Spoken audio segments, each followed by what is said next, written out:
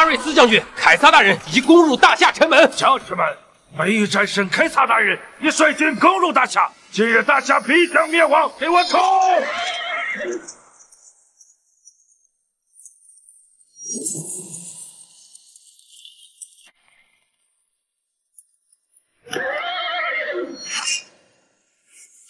凯撒大人威武！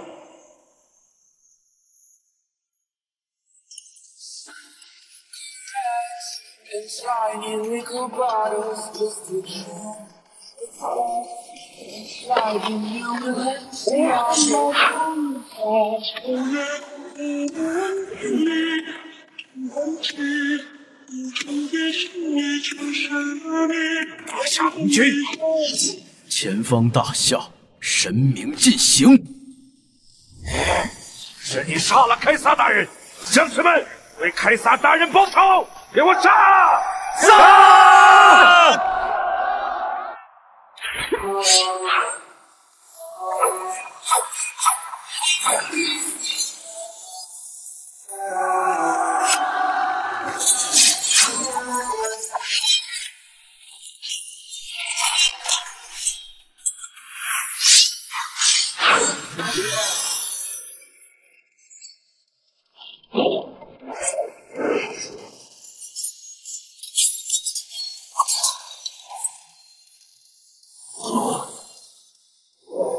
大夏龙君，轮到你啦！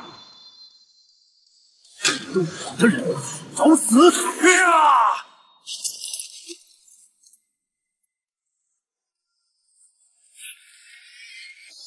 拜见龙君大人。北域敌军已被全部清剿。5年禁期已到，边疆动荡，国主请您回归大夏龙君身份。沈家的事情安排得怎么样？您暗中庇护沈家多年，让沈氏集团飞黄腾达。您的妻子沈婉婷也成为江城最负盛名的女总裁。不日，沈氏将会举办家族晋升大典。当年国主敬我大夏龙君的身份，这些年婉婷受了很多委屈。不过5年期限已满，是时候公布真正的身份，给婉婷幸福。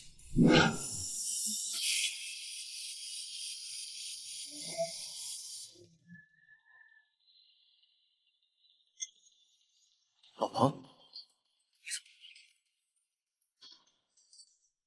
沈总来找你离婚。离婚？整天和沙子、水泥打交道的小废物，不求上进，毫无进取。哼，堂堂一个男子汉，活成了个笑话。闭嘴！张东城，我们离婚吧，我不想再拖下去了。张东城，你就算再废物，也有点自知之明啊！我们沈总现在可是上市公司总裁，况且沈家明天还要举办家族晋升大典，在江城豪门榜上金榜题名。到时候啊，我们沈祖平步青云，登上江城巅峰。而你觉得你社会底层人的身份够资格站在沈总身边，面对整个江城上流社会的仰望跟祝福吗？林薇，没必要跟他说这么多。烂泥扶不上墙。你说什么？说你烂泥扶不上墙。沈家能有今天，都是我。够了，张东城，不求上进就算了，现在竟然为了你那可怜的自尊心，说我们沈家登上豪门榜是因为你嫁给你这样的男人，是我这辈子最大的错误。张东城啊，你要搞清楚，我们沈家晋升顶级豪门，成为江城10大家族之一，而你和沈总之间的差距天差地别，山鸡岂能配得上凤凰？你根本就配不上沈总。东城，我会补偿给你的。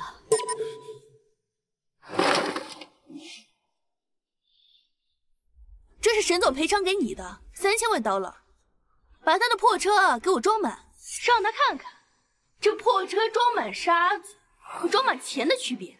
哼！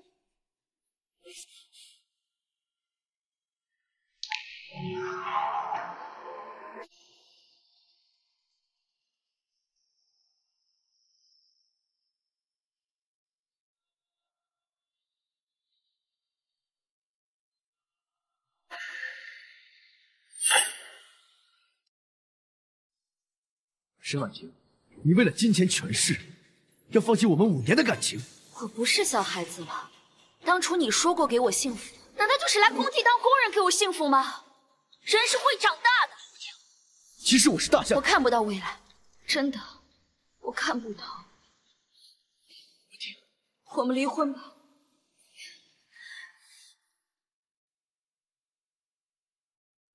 废物张东城，签字吧。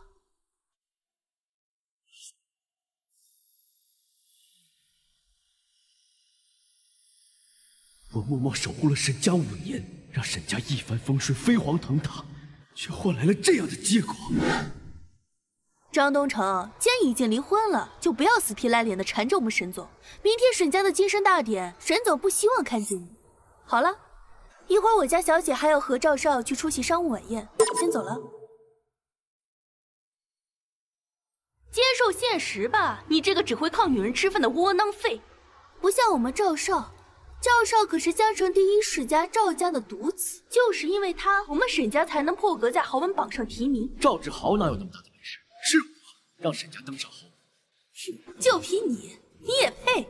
狗眼看人低的小妮子，等你知道我真实身份的那天，你别后悔。我后悔？你是脑子被门夹了，还是妄想症犯了？在这装起大人物来了？小妮子，早晚有一天我要打烂你。打烂我的嘴？你在说什么梦话？明天的晋升大典不要让我看见你，不然我找人打断你的狗腿！林薇，上车。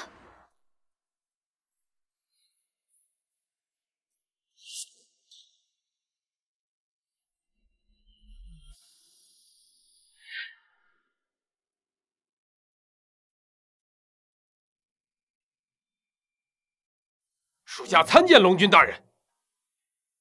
沈家晋升豪门的事情安排的怎么样了？龙君大人，按您吩咐，沈家晋升豪门的事情已经按我大夏最高规格进行，堪比封王受爵，必让沈家在江城所有豪门面前令人羡慕。可惜了，沈家晋升豪门，沈婉婷却和我离婚。大胆！沈婉婷胆敢如此！本来想给她一个惊喜，却没想到，龙君，沈家是因为你才崛起的。没想到沈婉婷她有眼无珠，不识人间真龙，属下这就撤销对沈家的晋升大典。不，晋升大典按计划进行。龙君，这是为何？我要让沈家以及江城所有豪门亲眼见到他们眼中的废物究竟是什么样的存在。是。沈婉婷，当你看到我这个被嫌弃的男人有着沈家望尘莫及的身份，你会不会后悔？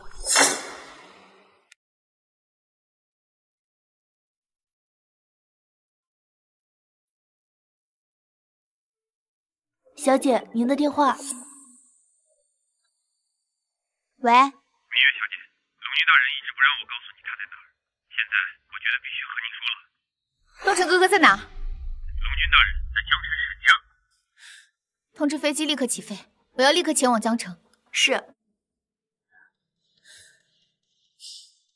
这下你逃不掉了。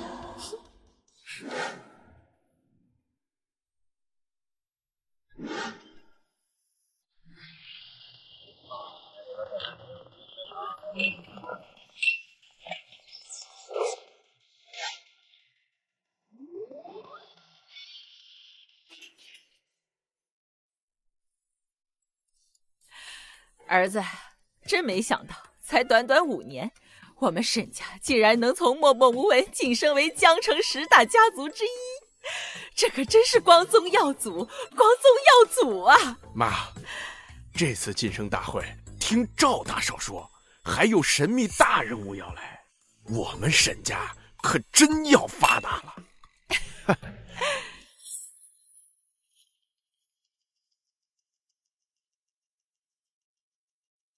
吃了咱们家5年软饭的废物，还真来了。废物，我姐已经和你离婚了，这里不欢迎你，滚出去！哎呀，哎，等，大哥，手指头疼。我在你们沈家5年任劳任怨，如今沈家发达，就把我一脚踢开。这沈家的晋升大典，我看一眼都不行了吗？张东城，你不要在这里胡搅蛮缠。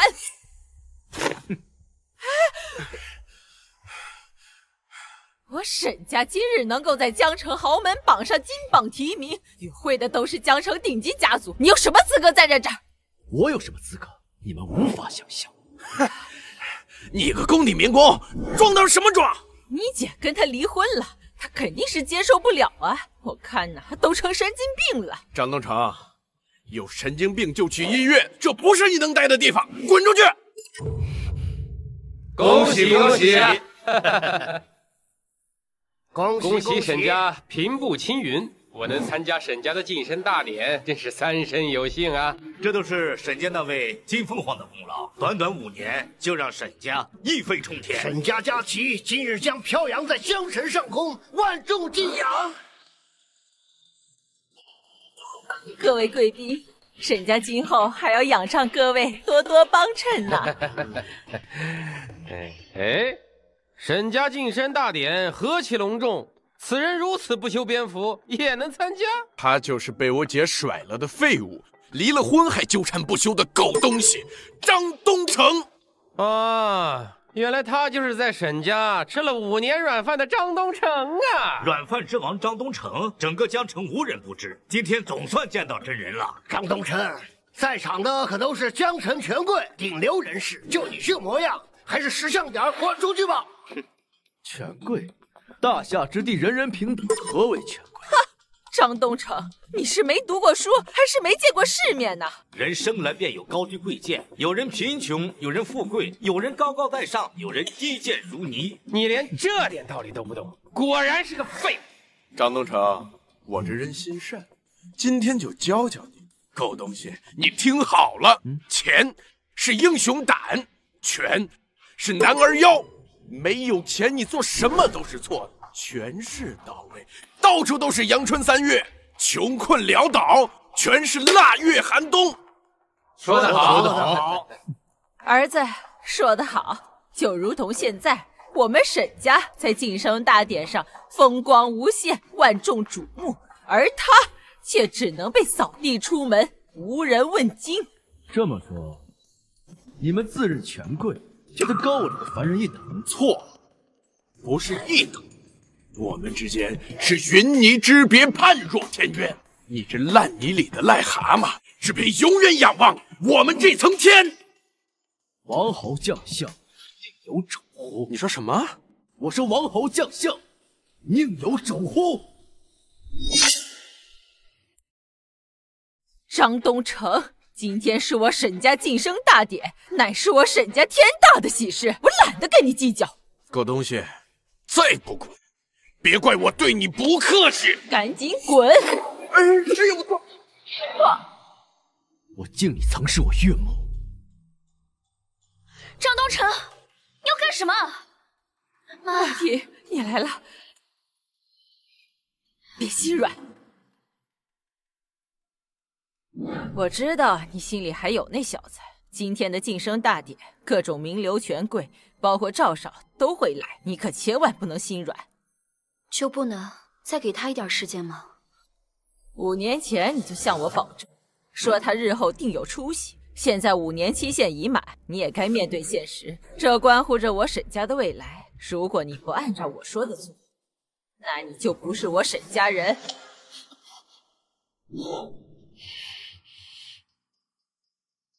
你还来这儿干什么？昨天不是跟你说了吗？沈总不希望在晋升大典看见你。我昨天也说了，沈家能登上豪门金榜，是因为我自然要来。你个废物，你在说什么？哦，我知道了，你就是对我们沈总不死心，死皮赖脸，纠缠不休，想让我们沈总心软，放你回沈家，继续吃你的软饭。这里没你说话的份，我在你们沈家5年，哪天不是流血流汗？我靠的是我自己，不是靠的是你，更不是靠他沈家。快起来！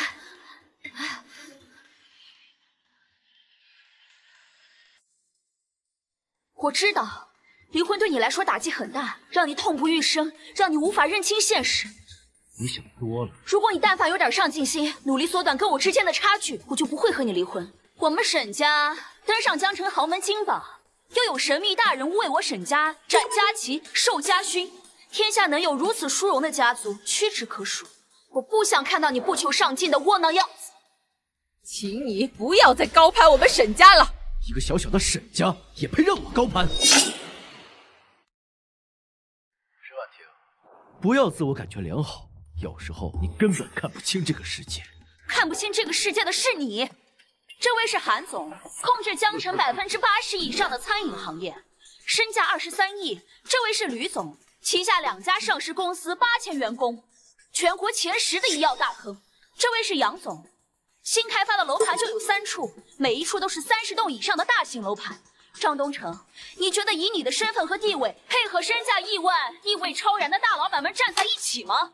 这样的凡尔赛，平时连和我说话的资格都没有。他这样的普通人，连当我公司的保安都不够资格。和这样低端的人在一起，简直是拉低了我们的 level。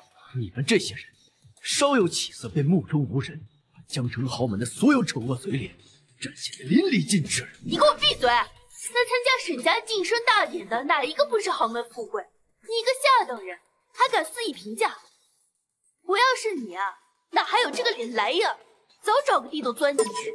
可怜的下等人，孤陋寡闻，见识浅薄。这里的每一个人，都是你可望不可及的存在。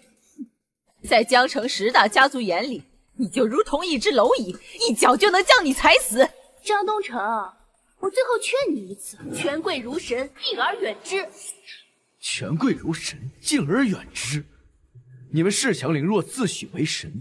好，今天我张东城就以凡人之身挑战你们江城所有权贵。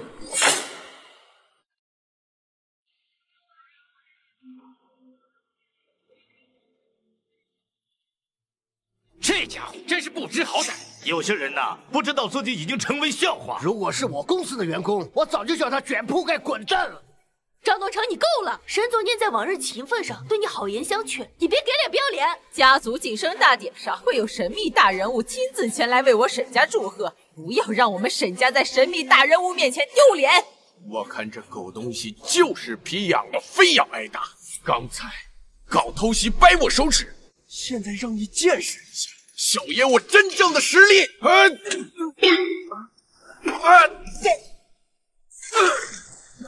哎呀妈！摔岔劲儿了！儿子，张东城，你敢打我儿子！张东城，我已经给你3000万作为补偿了，你还嫌不够？我真没想到我们的感情可以用金钱，我更没想到竟然变成了如此不堪的模样，和这些人没什么不同。人是会变的，我也不会一直活在童话里。童话？今天就让你见识一下什么是真正的童话。沈总，这人除了吹牛就不会别的。没你说话的份，闭嘴！原本想在沈家登上豪门金榜的宴会上给你一个惊喜，公开一下我的真实身份，现在一切都不可挽回。真正的身份？你张东城有什么了不起的大身份？你不会要说我们沈家飞黄腾达全是你的功劳吧？普天之下，有哪个豪门不是辛苦耕耘数代之久？哪怕气运滔天之辈，无人相助，又有谁能在5年之内登临极致？你们沈家人晋升10大家族，还不是因为我就是大夏龙君。张东城，你够了，能不能停止这幼稚的谎言？你是大夏龙君，你不会是疯了吧？吃了5年软饭，什么事儿都得靠着我姐，你也有脸说自己是大夏龙君？这人的脸皮真是比城墙还厚。我们沈家之所以有今天，我花费了多少心血，多少努力，你轻飘飘的一句话就把所有功劳抢了去，你是怎么好意思说这种谎话的？你当我们是3岁小孩呢？大夏龙君真是荒谬至极。疯了，疯了！这家伙铁定是疯了。这家伙混吃等死，一门心思吃软饭也就罢了，竟然还敢睁着眼睛说瞎话呀！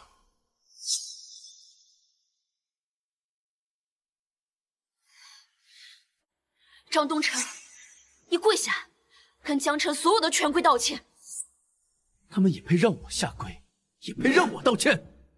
以前我年少无知嫁给了你，天真的以为你会带给我光明的未来，给我沈家带来荣耀，而你却怎么做的呢？啊！你去工地搬砖，你干100年、1000年、10000年，也不能给我沈家带来荣耀。我的丈夫为何不能是人中之龙，受万人敬仰，让我这个做妻子的为你骄傲？而你却是不求上进，毫无担当，满嘴大话，恬不知耻。我施婉婷这辈子最大的错就是嫁给了你。看来我现在说什么你都不会相信。家族晋升大典，按惯例，斩家旗，坐宝座，授家勋。我们沈家马上就晋升成为江城10大家族，你和婉婷之间现在有着天壤之别，你就别再妄想了。狗东西，你好好看看，那是我沈家家旗，是你这种社会底层一辈子仰望的天。不，这不是沈家家旗，那更有天。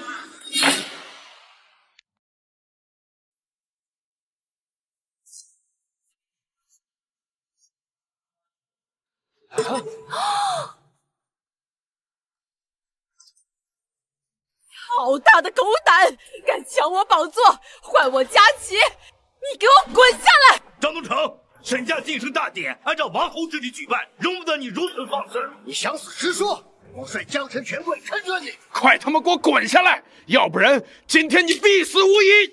张东城，你不要再给我丢人了！滚下来，快滚下来！你什么身份？敢让我大夏龙君滚出去？装什么装？你要是大夏龙君，我他妈就玉皇大帝！来人！住手！姐，沈婉婷，你要干什么？张东城，你我夫妻一场，我不想把事情做得那么绝，算我求你了，你不要再闹了。你说我不求上进，我说我是大夏龙君，你说我满嘴谎言，是不是我做什么都是错的？张东城，扯谎也要有个度。你说你是大夏龙君，在场的有谁会信？又有谁能够证明？我能证明。一群瞎了眼的东西，不识人间真龙，还是大夏龙君？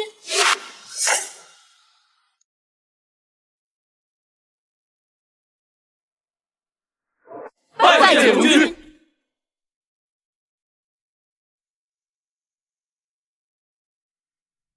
美女，你是何人？要帮这个狗东西说话？把你的手收回去，要不然被斩断手指时不要喊痛。你到底是何人？我的身份你不配知道。哼，我擦你这臭娘！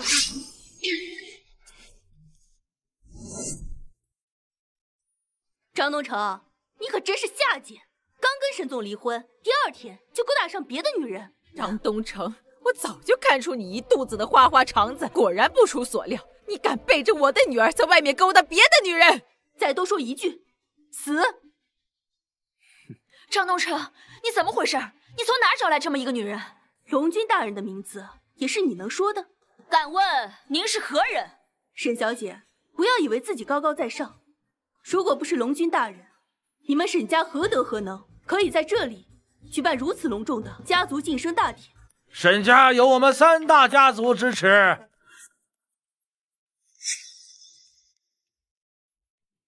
凭什么不能开这晋升大典？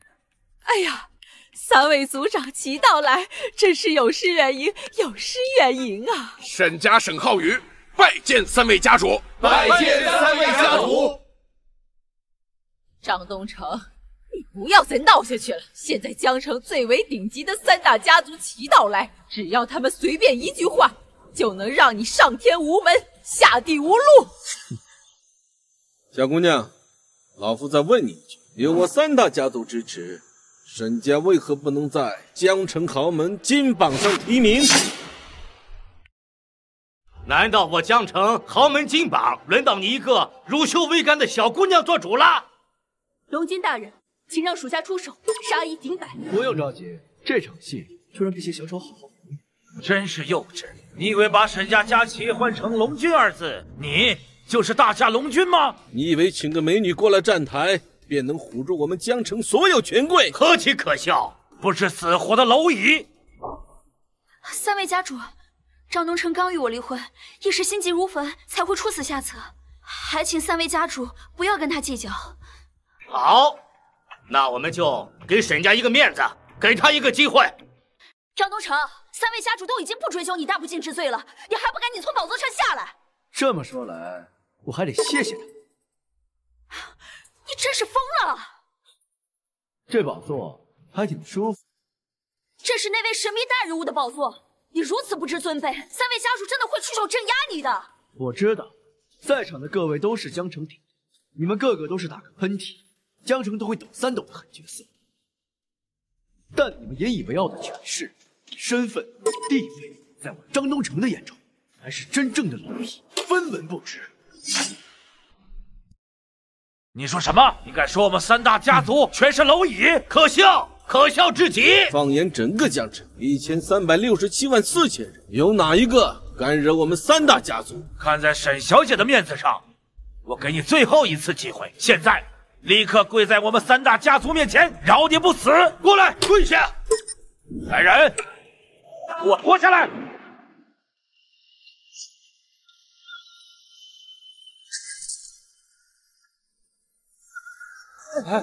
快跑啊！一群贪生怕死的鼠辈，不配做江城权贵。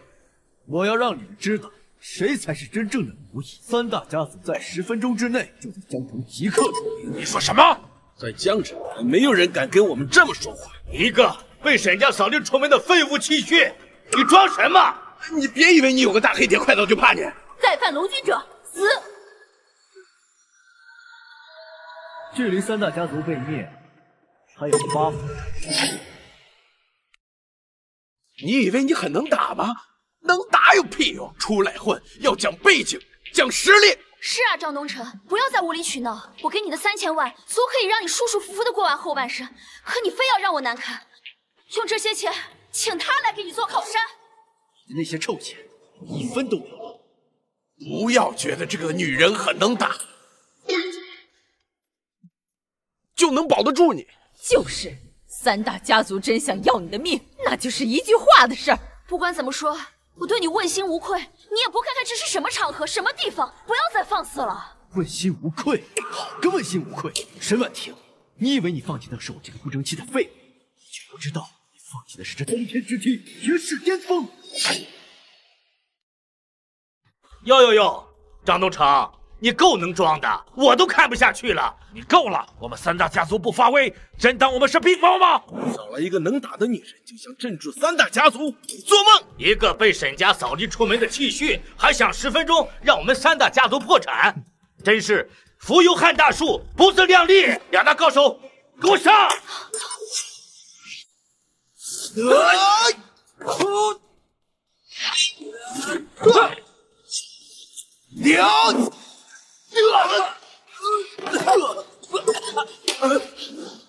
什么？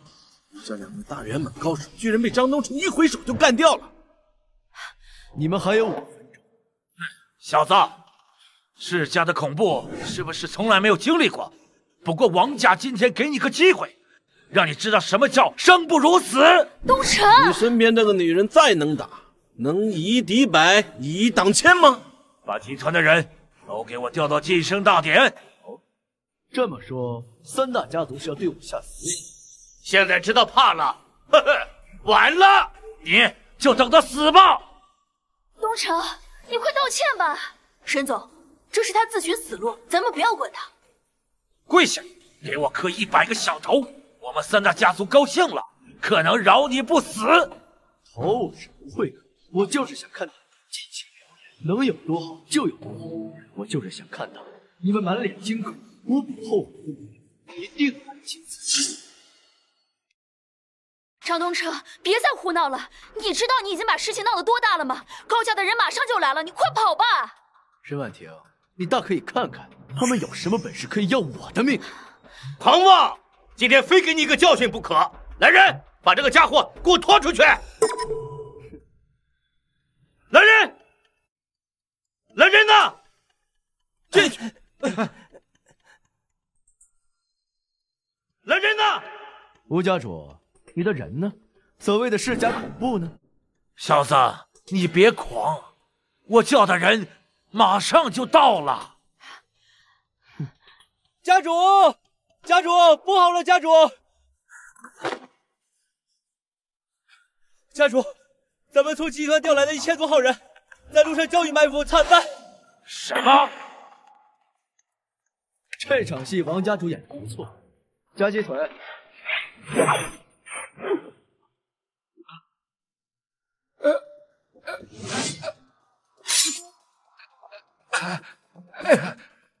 我现在就坐在这儿，你们这些权贵都给我站好了！你看他如此有底气，会不会真的是大侠龙君呢？是啊，就算是演，这种气势演的也太像了吧！而且这身手绝非普通人。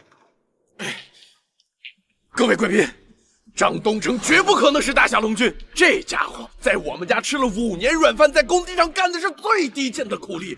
如果他是大侠龙君，怎会如此啊？是的，我们对他可谓是知根知底。他是什么样的人，我们沈家最清楚不过了。他就是个火花连篇的骗子，最会虚张声势。大家不要被他骗了呀！沈家人都这么说了，那肯定错不了了。堂堂龙君抛弃身份去做了民工，这事儿打死我也不信呢。说的有理，我肯定他就是个骗子。你到底是谁？我的名字不是一直和累赘挂钩吗？既然你们还想听，我就再说一次，我姓张，嚣张的张。可惜你们好像除了打嘴炮，没有半点能力。所谓镇压，所谓恐怖，我今天就坐在这儿，你们这些权贵无奈我何？张东城，别以为我不知道你在耍什么把戏。这美女就是你嚣张的底牌。真他妈愚蠢，这都看不出来，都他妈是脑残。美女，这家伙出了多少钱？1000万？2000万？我郑家富甲天下，全国富豪排行榜名列第74，资产380亿。你再有钱，和我有什么关系？很简单，他们想收买你。哼，猜的没错，只要这位美女肯倒戈相向，助我铲除这个不知好歹的乐色，我愿意出1个亿。我王家也出1个亿。我吴家与王郑2家共进退，我也出1亿。我出2000万。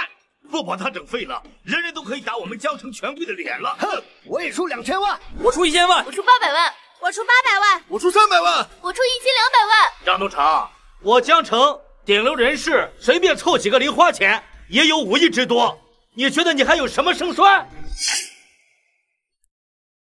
用5亿真金白银让我这一介凡人屈服，也算大手笔。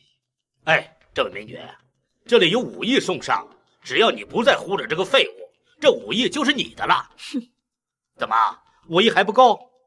想让我背叛龙君大人，简直痴心妄想。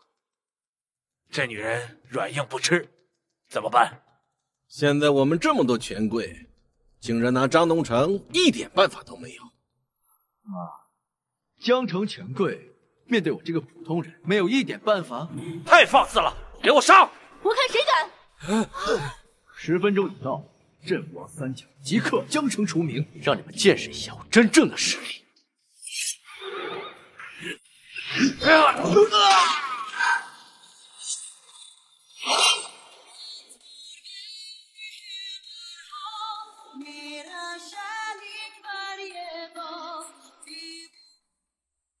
狗东西！我吴家在江城扎根100年，人脉通天，一呼百应。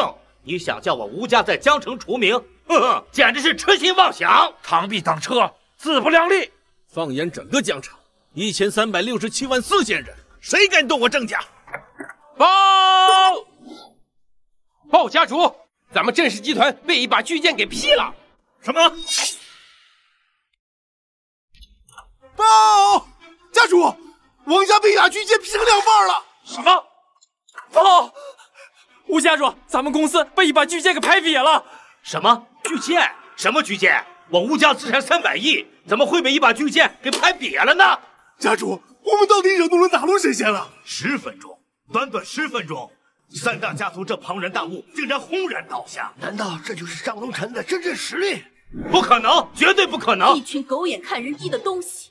你先回去，这事我会处理。完了，我的100年基业10分钟之内就灰飞烟灭了。权贵如石，看哪一点像神？所谓江城顶流，上层社会皆是啼笑大方的笑柄。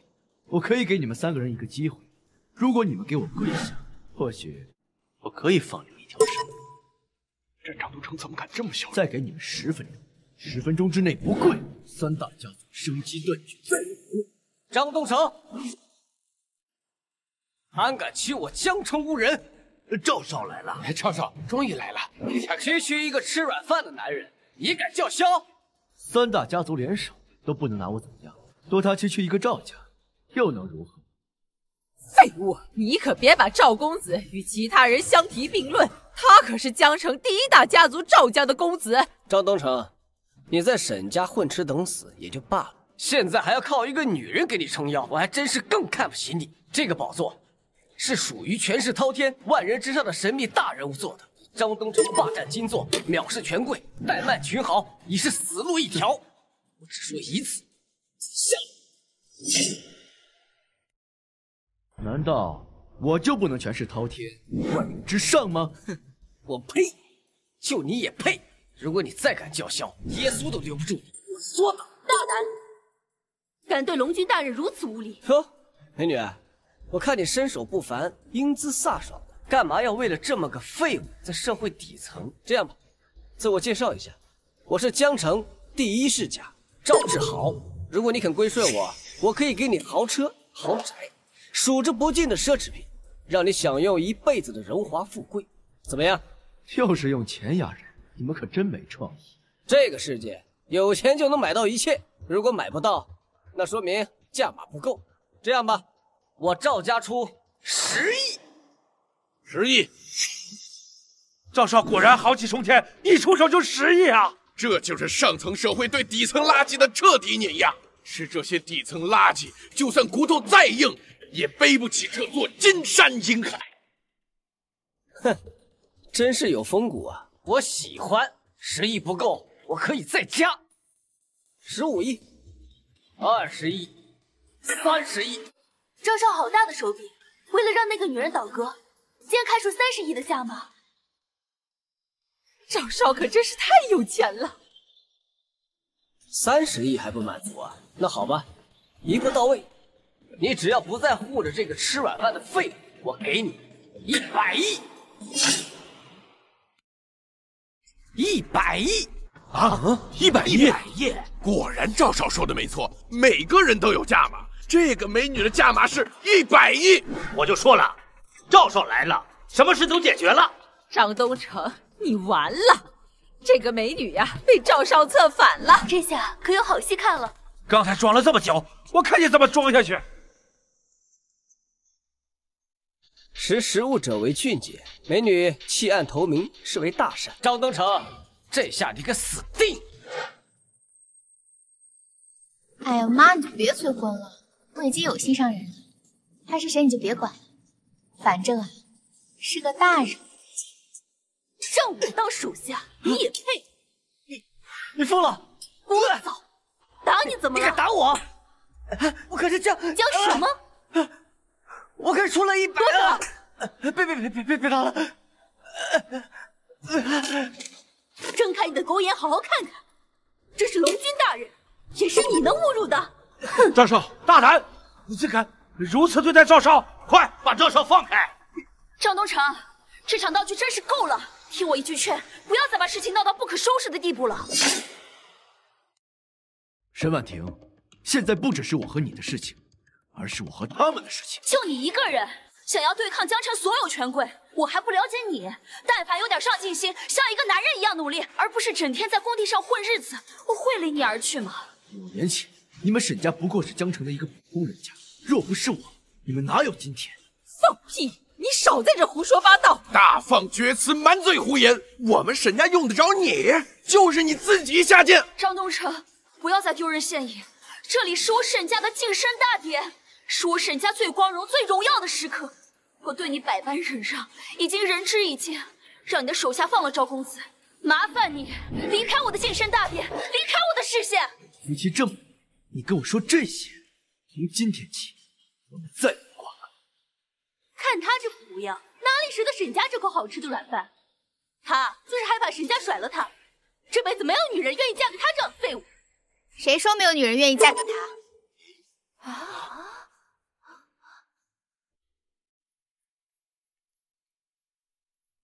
龙隐送嫁宋明月，愿嫁与大夏龙君大人。将我送去的嫁妆呈上来。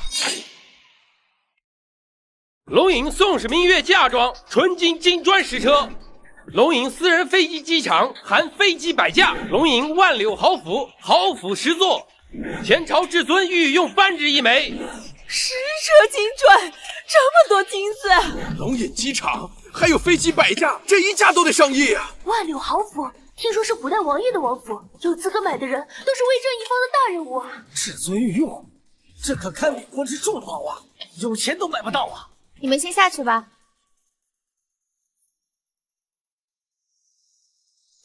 一群江城的井底之蛙，耳聋眼瞎，脑袋还蠢，竟不识人间真龙。你又是何人？王家，你小声点，我认识他。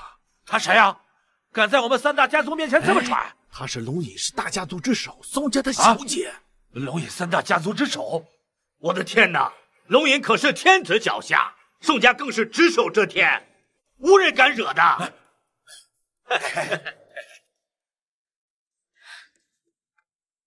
东城哥哥，沈婉婷不要你，我要你，你娶我吧。东城哥哥，沈婉婷不要你，我要你，你娶我吧。明月，你怎么来了？你躲了我5年，我就找了你5年，好不容易才找到你。我和你说过了，我只把你当妹妹，我不想让你为我浪费青春。我不要，我就要跟着你，哪怕没有名分，哪怕做小。好啊，你们这对狗男女！张东城，你才刚和我女儿离婚，就跟这个狐狸精搞在一起了，真是臭不要脸的！这边死皮赖脸的纠缠我们沈总，那边偷偷摸摸的勾搭其他的女人。张东城，你还想脚踏2只船？怪不得有如此高手帮你，原来是有宋家小姐给你当靠山啊！哼，这废物最大的本事就是吃软饭，靠别的女人给他撑腰。张东城，这位宋小姐又是你什么人？难道你不打算解释一下吗？沈婉婷，快闭嘴吧，绿茶婊！你说什么？宋小姐，你一定是被张东城这个家伙给骗了，他才不是什么大夏龙君哦。这家伙在工地打工，在沈家吃了5年软饭，混吃等死，毫无价值。我们整个江城的人都可以证明。对，我们沈家可以证明，他就是一个扶不上墙的烂泥。我们江城3大家族可以证明，这张东城就借着宋小姐的威名，在这里扯虎皮做大旗，肆意妄为。是，我可以证明。他被沈家抛弃，如同丧家之犬一样，连口热乎的软饭都吃不上，对沈小姐因爱生恨，看不得沈家飞黄腾达，处心积虑的想要将沈小姐拉下泥潭。宋小姐，你可千万不要被这个家伙花言巧语所迷惑呀！放屁！懒得和你们这群废物说话。我现在只想告诉你们，谁敢对我东城哥哥不敬，就要接受我宋明月的怒火。有谁不服，尽管站出来。你们以江城权贵压我东城哥哥，那我以龙隐10大家族宋家之名来压你们，合情合理吧？压不住江城权贵。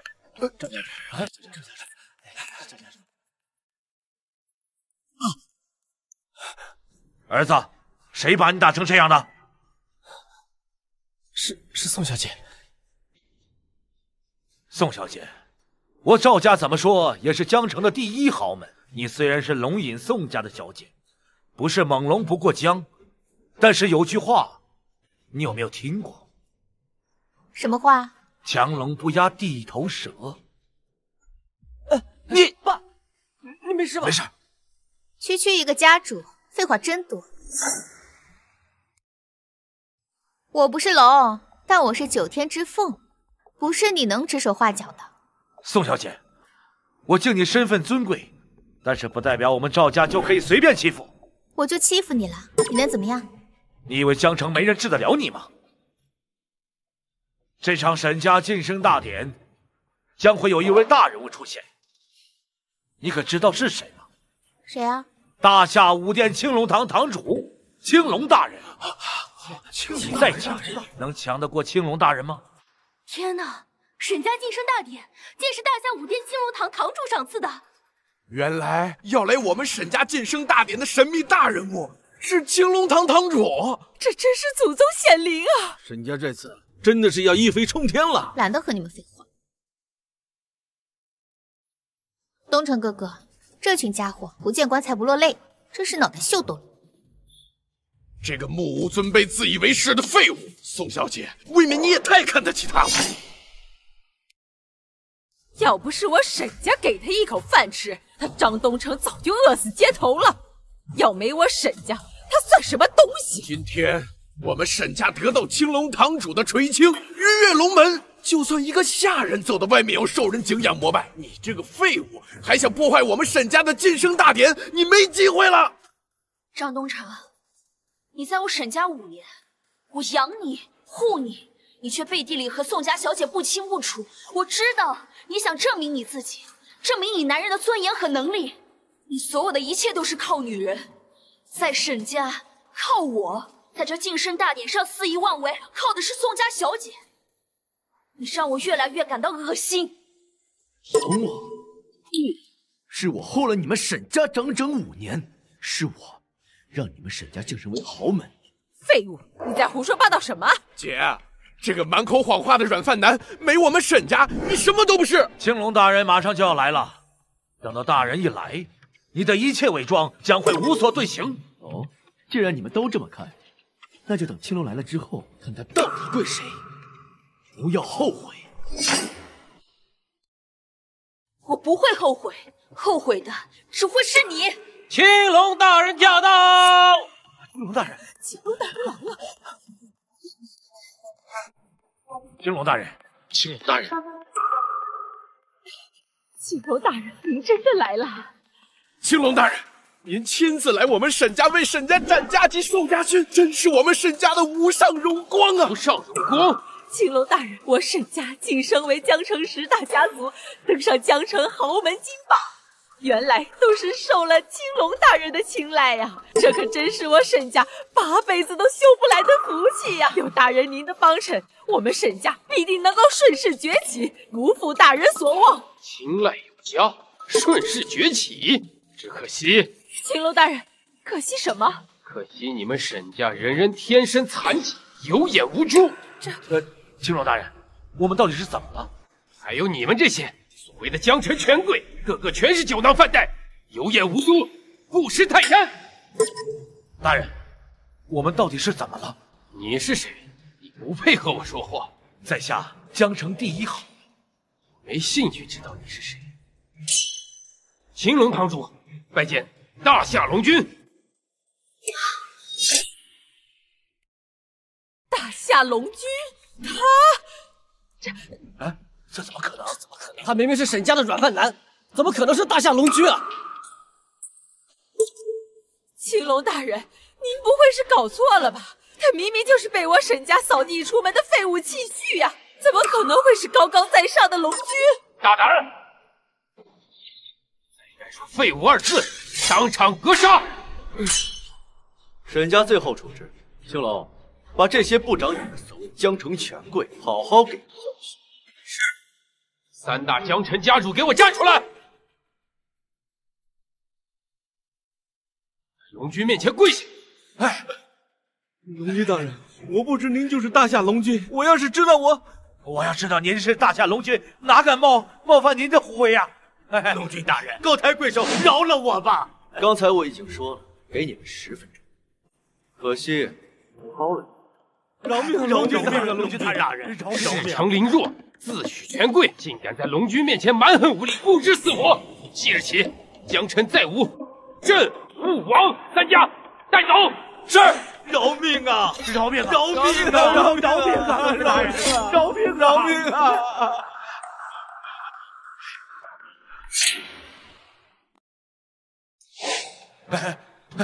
龙君大人，我愿奉上我全部资产980亿，还望龙君大人能够网开一面，给我赵家留条活路啊！爸，你把我们赵家资产全都给他了，那我们不沦落街头变成乞丐了？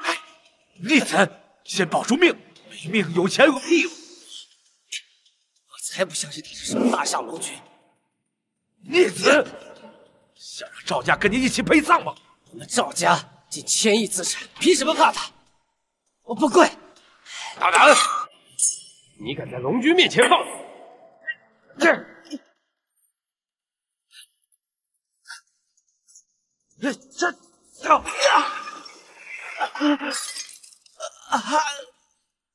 龙君大人，赵家已经自行清理门户，还望大人开恩啊！把你们赵家所有的资产全部捐献给边疆儿童，滚吧！多谢大人。儿子，没事吧？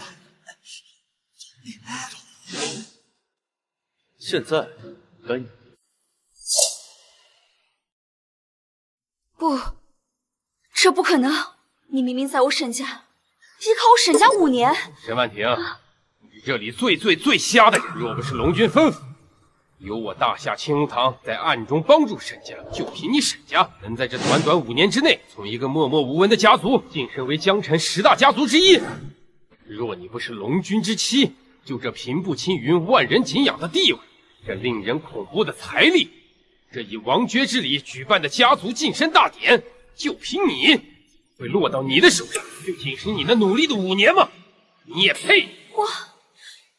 你们沈家看看，今天灌溉如云，高朋满座，个个对你敬佩如神，个个对你心存忌惮，个个故意讨好，就凭你一介女流，你觉得能获得这些权势，这些家族的幸福吗？你未免也把自己想得太高了。沈婉婷，今天仔细看看，这满场的权贵，有哪个真的是冲着你们沈家来的？他们只不过是为了家族晋升、豪门金榜而已。豪门晋升可以是你沈家，也可以是刘家、王家、周家，任何一家，只要龙君大人一句话，无论是谁，乞丐亦可沦为豪门，豪门皆可沦为乞丐。这大夏无殿龙君。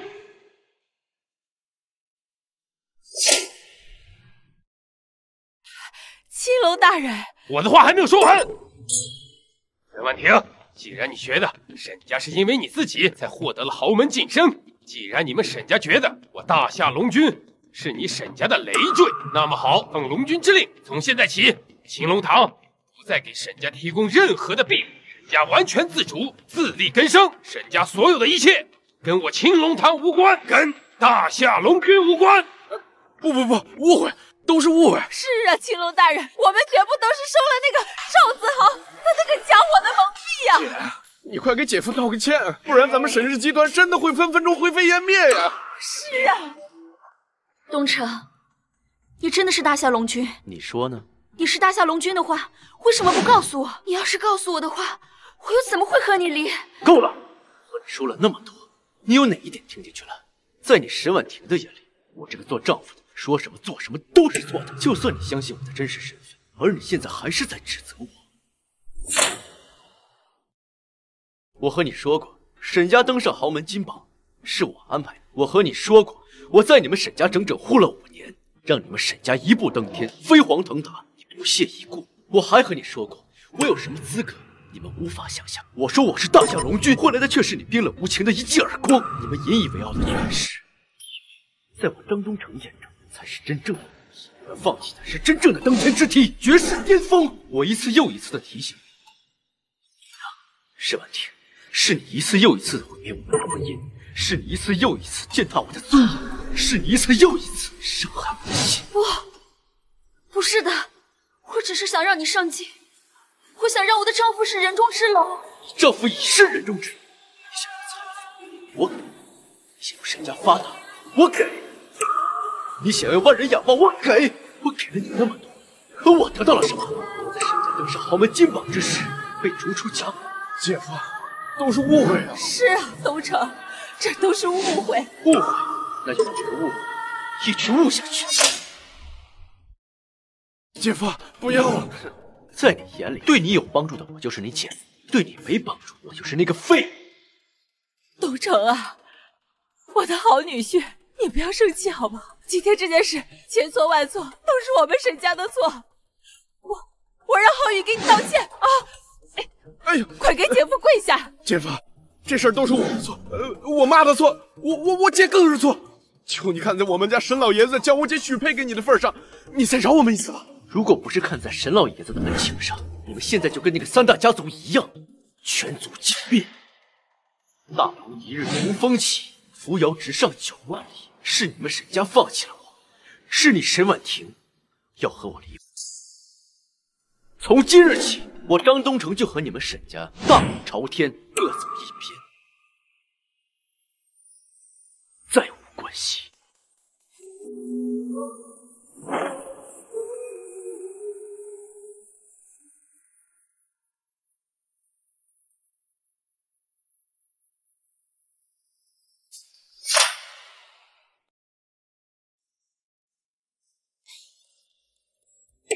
沈小姐，谢谢你啊！谢我什么？当然是谢你把这么好的东城哥哥让给我了。不过你也真是蠢，怪不得东城哥哥护了你5年，你们沈家才将爬上江城10大家。啊，对了，沈家现在已经不是江城顶流了，在你的带领下，你们沈家马上就要被江城除名喽。打回原形！完了。这个晋升大会是吧？记住今天这个教训，记住今天这个教训。哎，姐，你快求求他吧，让姐夫别生气了，不然我们沈家真的会在江城出名的。女儿啊，一夜夫妻百日恩，何况东城那么爱你，你去求求他，他一定会心软的。我绝不求他，我就不相信我沈婉婷没了他张东城就活不下去。我一定要带领沈家东山再起，让他刮目相看。我不会后悔。脱下鞋子跳舞，赤着脚太空漫步。我笑了你还装酷，阳光晒过的路正好是年轻的温度，温暖舒服。刷新了老去的树木，吸一口纯阳就漂浮。蓝色背景下我练习飞行的角度，保持我的态度。我们跳整天的舞。好了，云云妹妹。哎呀，不嘛，东城哥哥，你已经5年没有听过我唱歌了，我们再也不要分开了。5年没见了，你的声音都快赶上郭采洁了。你都已经跟沈婉婷离婚了，准备什么时候娶我啊？我现在哪有心思结婚？我甚至都害怕婚姻。那是沈婉婷的错，我一定好好爱你，一心一意对你，把你捧在心尖上头。云月，你还小。小？我哪小了？我已经22岁，已经不是5年前的黄毛丫头了。好，不小不小。对了，东城哥哥，你跟我回龙隐吧。正好我旗下的汽车集团要新开出一个年产100亿的新能源汽车，我准备借此机会拉取投资，然后举行一场1000亿的融资大会。年产100亿的汽车，融资1000亿，厉害。行，我陪你回龙隐。太好了，就知道你最疼我了。龙君大人，秦龙求见。青龙来了，你先回去吧。那你们先聊正事，然后结束了，我们一块回龙隐。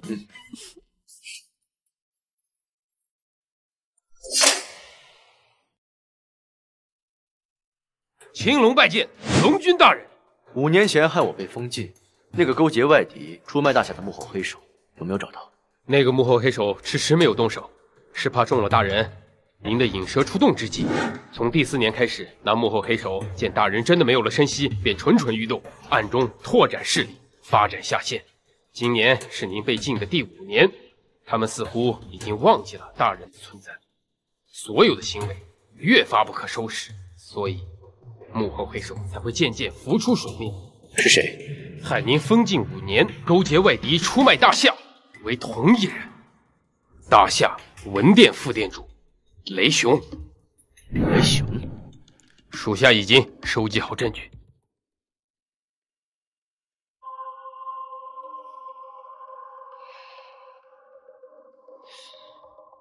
这雷雄世代深受国恩，却没想到是个吃里扒外、出卖大夏之人，还设计将我封禁。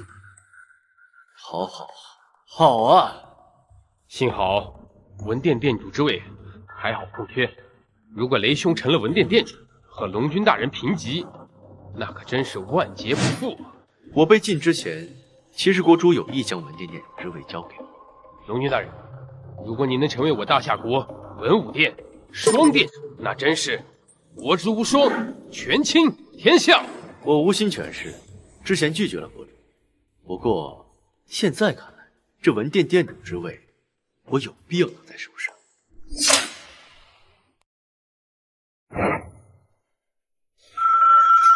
喂，你好，这活没法干了。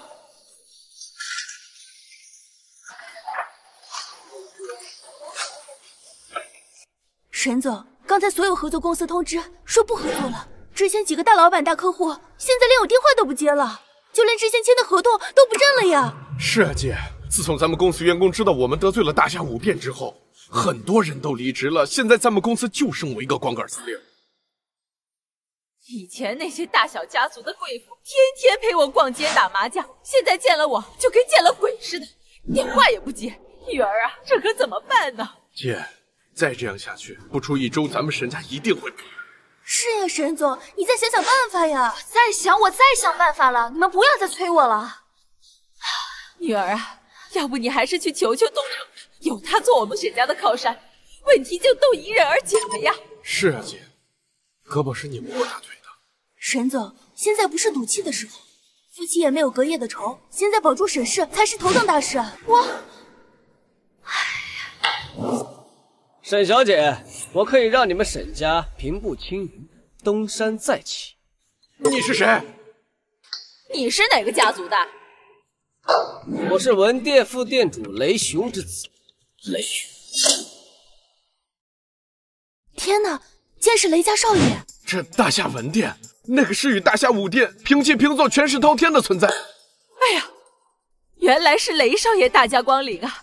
请恕沈家有失远迎，恕罪啊！不必了，这次来你们沈家，就送你们一场泼天富贵。雷少爷，您这什么意思？你们也知道，在大夏文店和武店向来不对付，龙君已被封禁5年了，突然出现在沈家，对你们百般羞辱，肆意打压。我爹知道此事以后，那也是感同身受啊。雷少说的没错，那个该死的沈家继续，不知道有多猖狂了。是啊，雷少爷，那个张东城仗着自己是大夏龙君的身份，故意欺负我们沈家。他让我们沈总丢尽了脸，太不是人了。他是大夏龙君，不过是被封禁了5年的龙君，凭什么能和我爹驰骋文店数10年的权势相比？我雷家愿与沈家交好。雷少爷，明人不说暗话，我们沈家需要付出什么代价？只要需要的时候，你听话就好。在你们沈家一步登天之前，我先要好好收拾一下大夏龙君。龙椅宋家的新车发布会马上就要开始了，到时候带你们疯狂。雷公子请自重。哦，对了，沈小姐，融资大会记得穿得漂亮点，不要被宋家那个疯丫头比了下去。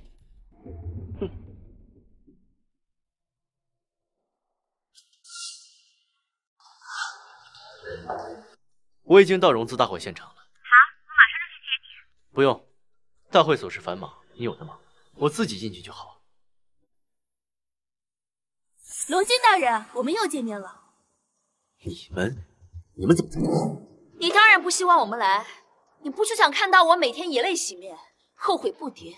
你虽然是大夏龙君身份至高，而我们沈总绝不会让你看扁，而且就算没有你，我们一样能扶摇直上。林薇，别说了，我们走吧。沈婉天怎么又拽起来了？莫非找到了新的靠山？看他那趾高气扬的样子，这新的靠山貌似可不小。天下间能与龙君大人抗衡的，只有大夏文店。哼，莫非众人皆平地，唯我必效忠？我管他靠山是谁？哼！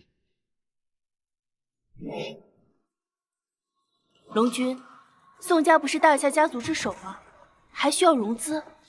宋家家主老了，宋家主要在年轻一代中选出最优秀的继承人。这场竞赛，谁赢谁就是新任宋家主。按规矩，宋明月只得到了创业的机会，一切都要靠他自己，所以才有了这场融资大会。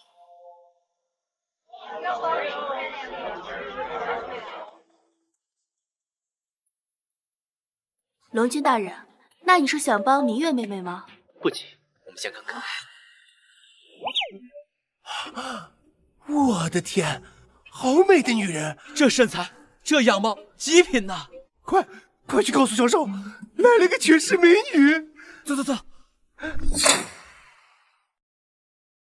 销售，你讨不讨厌？还有更讨厌的，你要不要试试啊？啊，真讨厌！销售，销售，没看到老子在泡妞吗？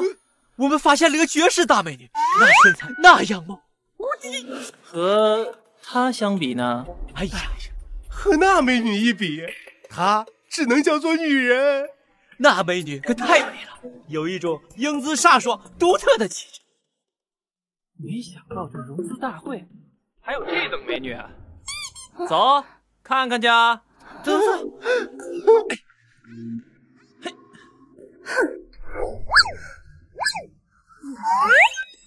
销售，我可没说错吧？是不是就是美女？这等身材，极品中的极品啊！是啊，这女人可不是凡品，简直就是天女下凡，美的冒泡啊！是。走。龙君，时间差不多了，我们进会场吧。哎，美女，你好啊！你是谁？美女，你连龙饮销售你都不认识？这可是萧子辰，萧大少，龙吟排行前10的家族，第10好像也没什么了不起。哪来的狗东西，敢和我们萧少这么说话？你丫的，你不想活了吗你？想死啊！啊，同美女说话，尊重点儿。美女，实在抱歉，刚才啊，是我和我的朋友唐突了。我呢，重新介绍一下自己，在下萧子辰，萧家独子，萧氏集团首席继承人。相信姑娘听过我们萧家的名声吧？哼，不知美女贵姓芳名啊？想必美女的名字一定很好听。我没兴趣知道你是谁，你也没资格知道我的名字。手不要乱放，不要乱摸，如果东摸西摸的话，小心被剁。你说什么？在萧少面前，竟然如此放肆！天下家族，萧子辰没见过1000，也见过800。你们两个是什么身份？身份？你们萧家现任家主见了我，也只能俯首称臣的身份。狂妄！这种疯话你都说得出口？你知不知道萧少一怒，让你分分钟血流成河？不知死活的东西，你信不信？萧少一句话都能灭了你！小子，饭可以乱吃，话不能乱讲啊！哦，得罪你有什么？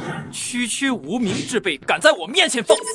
现在立刻马上给我滚到一边去！听到没有？我们萧少说的话，滚到一边去！美女，你跟这废物有什么前途？不如跟我们萧少享不尽的荣华富贵。再多说一句，我就让你们承受不起。美女，看你这娇娇弱弱的，能给我们带来什么后果？让我们承受不起。我们只会让你受不起，受不了。不要动他！完了，我的腰折了。萧少，这美女是个练家子，老子玩了这么多，还没玩过会武功的，哈哈哈！喜欢。以后出门的时候记得送。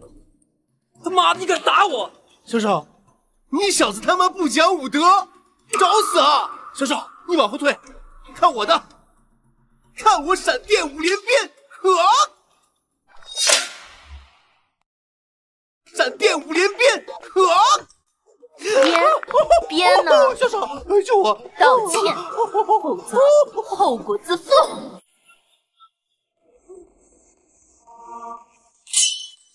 狗东西，你找死！敢在皇朝大酒店撒野！狗东西，老子今天非找人扒了你的皮不可！萧少，且慢！哟，又来个美女。萧少，你惹不起他，还是赶紧走吧。你在开什么玩笑？老子堂堂萧少会惹不起这个蝼蚁？你听说过吗？龙君不可辱。龙君不可辱？你的意思，这小子是大夏龙君？萧少，他是龙君大人。是的，他就是大夏龙君，龙君不可辱。这怎么可能？葛经理，不要被他们的胡言乱语给骗。本少发现今天的姑娘一个比一个有意思啊！大夏龙君5年前就消失，你敢把她搬出来？就凭这，你想唬我？唬你？你够格吗？龙君，还是我出手吧。不急。一群无名之辈也敢在本少面前大言不惭，我让你们都给本少跪下！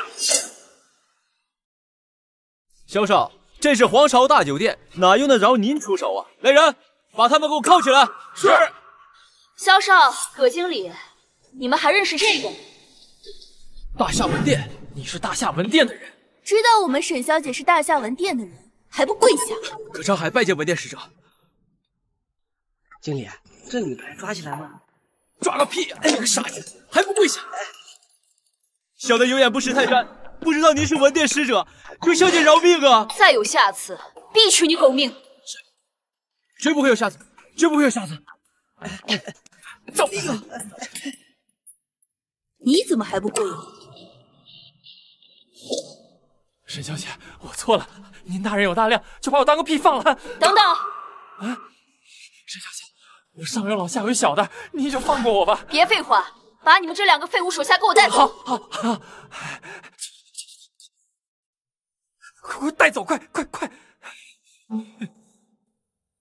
沈小姐，你投靠文殿了。沈小姐，你投靠了文殿。什么叫投靠呀？那是大夏文殿欣赏我们沈小姐的能力，这才邀请她加入。看来这枚令牌是文殿副殿主给你的吧？是谁给的你不需要知道，我沈婉婷没了你的保护，照样可以带沈家走上巅峰。沈婉婷，你真的有这么绝情吗？我知道你想让我后悔，但是很抱歉，我不后悔。婉婷，我劝你不要和文殿牵扯得太深。当初沈家晋升大典之上，我就知道你不想看沈家崛起，不想看我平步青云。你心安理得的觉得一切荣耀都是你带给我的，只可惜我沈婉婷不需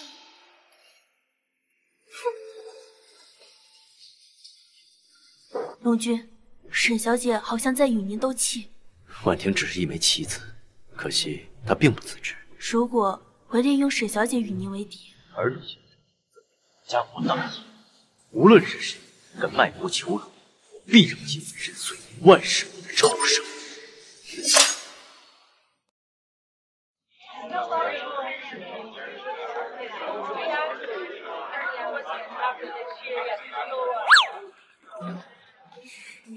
东城哥哥，今天的融资大会对你非常重要，不用管我，去招呼宾客们。没事的。很多商业大佬非常看重我的新能源汽车计划，他们都会在融资大会上给我帮助的。这次大夏汽车制造业将会跻身世界前列。今天我可是3个指头捏田螺，10拿9稳。我看也没那么稳吧。堂哥，你怎么来了？我堂妹的融资大会，我怎么能不过来看呢？不过这会场看上去寒酸破败，怎么配得上我龙隐宋家的身份？我看这会场粉粉嫩嫩的，很配我的女妹妹。你又是谁？看你穿的这么破烂寒酸，倒是和这个会场很不般配啊！堂妹啊，好好努力，你能不能当上宋家的新任家主？可全看这场融资大会了。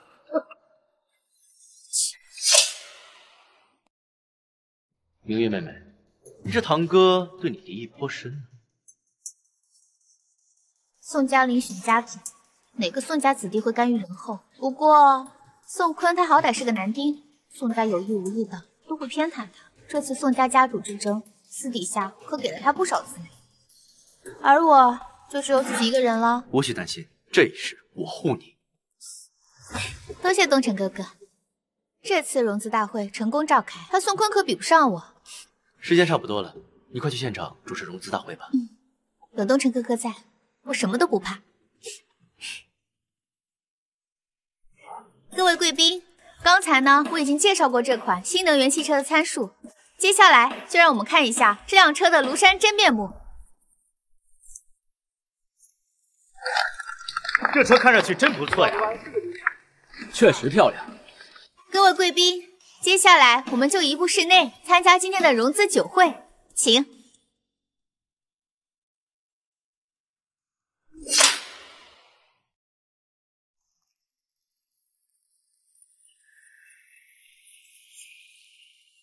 明月先感谢各位的鼎力支持，我们集团这款新能源汽车一定可以达到年销100万，成为世界第一。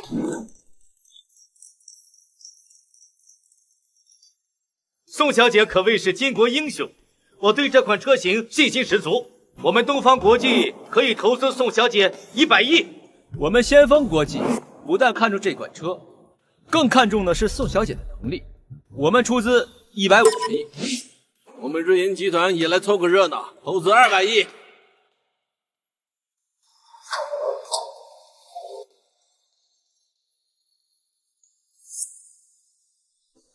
各位，先别着急投资那么多啊！我想问问宋明月宋总，你刚刚介绍这款车的电池是由世界第一的聚能公司提供，对？对。可聚能公司刚刚发布了公告，说由于产能不足，无法和你的公司合作。这不可能！聚能公司真的发布通告了？没有电池，新能源汽车还能叫车吗？那不全程废铁了呀！宋小姐，那么我们瑞银集团不投资了。我也宣布撤资。宋小姐，你还是先解决这个电池问题。我们先锋集团也撤资。我撤资。我撤资。我撤资。妹妹，你不过是一介女流，投资开厂这种事怎么是你玩的转？还是得让堂哥帮帮你，帮你介绍几个龙影高层的少爷，这辈子轻轻松松做个贵妇，才是你最好的归宿。宋坤，是不是你搞的鬼？哎，我可没有啊，你别乱说啊！现在所有人都不敢投资你了，你的融资大会可惨了。谁说没有人给他投资？这小子谁啊？我给宋明月投资1000亿。我给宋明月投资1000亿，张口就是1000亿。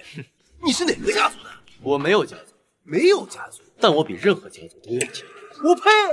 这种话你还真好意思说出口啊？在场的哪一个不是富甲一方大家族的掌权之人？哪一个不是上市集团总裁老板？就凭你，也配说比所有人都强？哼！你没见过的世面太多。混账！哎，别的不说，你知道1000亿是什么概念吗？你连我是谁都不知道，又怎么知道我拿不出1000亿？你，哼！好，就算你能拿得出1000亿，那电池你怎么解决？这没有电池的新能源汽车，那就是个空壳，屁用都没有。聚能公司是吧？我一个电话就能搞定。小子，别在这儿猪鼻子里插大葱，在这儿装模作样。聚能公司，那可是大夏五电直属集团公司，可不是普通的企业。就凭你，也配让聚能公司听你说的？哎，你以为你是大夏五店店主啊？你以为你是大夏五店店主啊？堂哥，你说你惹谁不好，偏惹他，这下你可惨喽！我惨，他也配？你敢在他面前这么嚣张，你千万别后悔。天下没有人可以让我宋坤后悔。小子，你不是很拽吗？你不是一个电话就能让聚能公司听你号令吗？哎，你现在打，我给你机会，当着龙隐这么多家族之人的面，我让你说。你想看，今天就让你看看。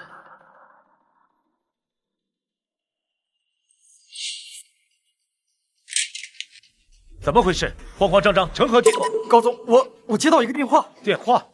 什么电话？龙君大人。什么？真的是龙君大人？我是张东城。龙君大人，真的是你！我等您的电话已经等了5年了。我在龙城皇朝大酒店，我给你10分钟，马上来见我。立刻备车，以最快的速度赶到龙影宴会厅。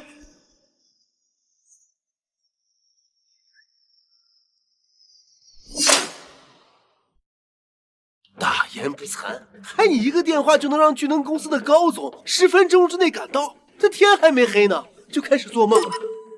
堂哥，你这一下可是一脚踢到钢板上了。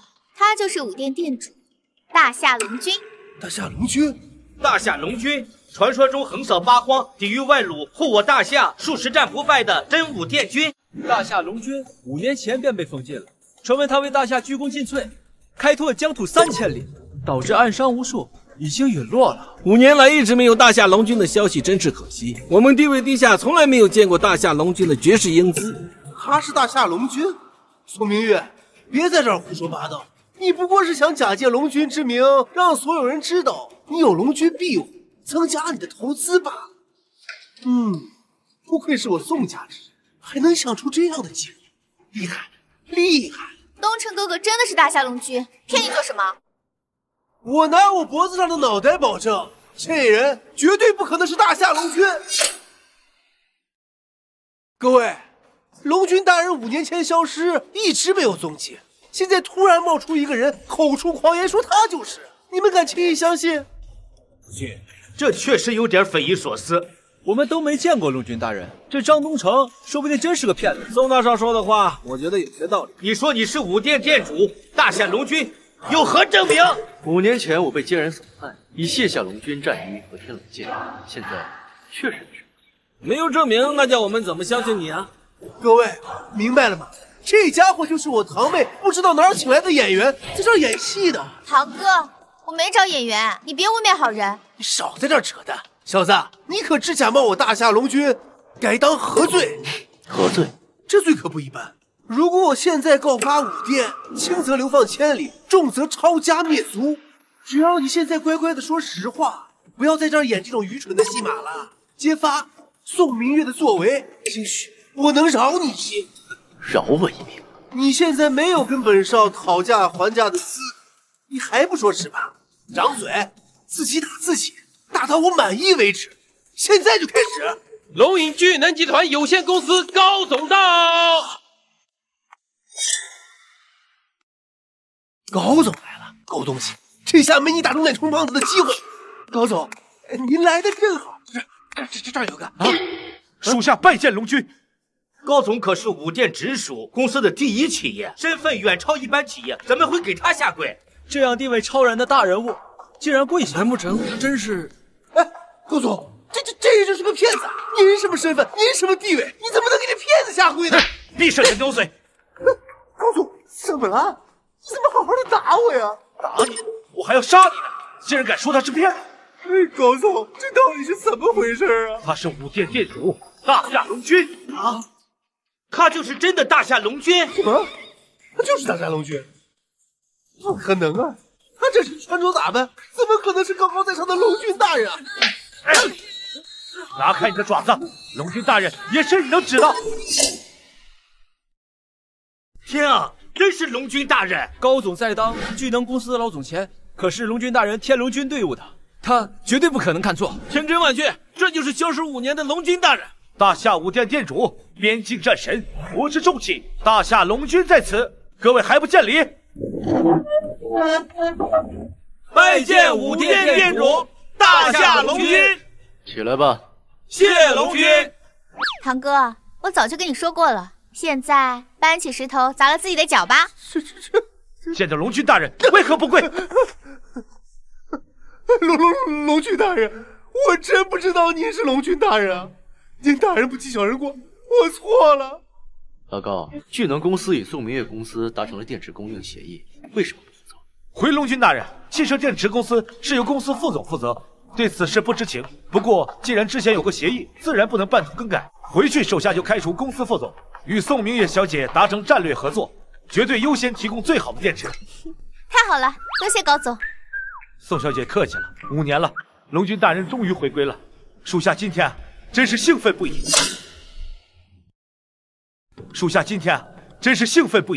你已退伍，不用再自称属下。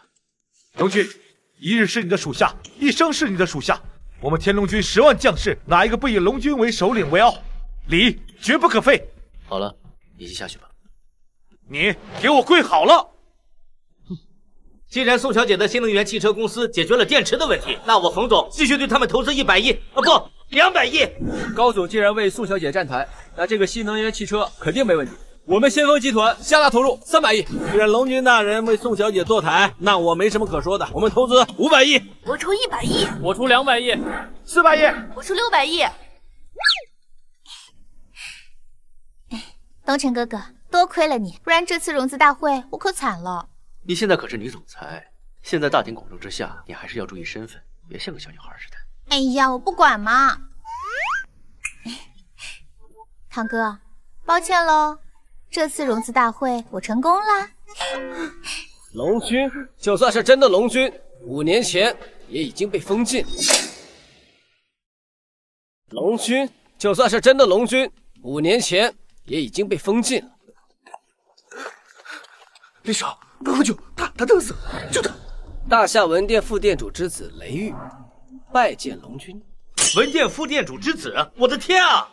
大夏文武殿乃是至高无上的大人物，今日能见到如此人物，真是生平幸事啊！是啊，太荣幸了。哦，忘了告诉大家了，是前龙君大人。你说什么？雷少爷说的有错吗？是，你张东城确实是武殿殿主，大夏龙君，但是你5年前是，现在可不是。如此不知尊卑，好大的胆子！宋小姐，我属下没见过什么世面，不太会说话，在这里跟宋小姐和张先生道个歉。不过，请问宋小姐，我属下他说的有错吗？你也别生气，他说的确实不错。5年前我身受封禁被陷害，谢景归田，早就不过问江湖上的事情。可是东城哥哥，自你隐退之后，大夏武殿再无殿主，也一直空缺着。你记住，就算空缺一辈子，他也不配自称龙君。他在回归大夏武殿龙君之前，不过就是一个普通人，一个无名无分的社会底层。凭什么让宋少给他下跪，让巨能公司的老总听话，让在场的所有大人物对他俯首称臣？这龙君大人没有回归大夏武殿，现在确实是平民身份。雷少说的挺有道理，好像雷少很针对龙君大人啊。大夏文武两殿一直是明争暗斗，雷少是文殿副殿主之子，自然对他没什么好脸色。雷少说的没错，没有回归武殿殿主身份之前，他张东城不过就是一个平民，有什么资格让我下跪？我可是堂堂宋家未来继承人，身份高贵，就他现在这底层，有什么可和我比的？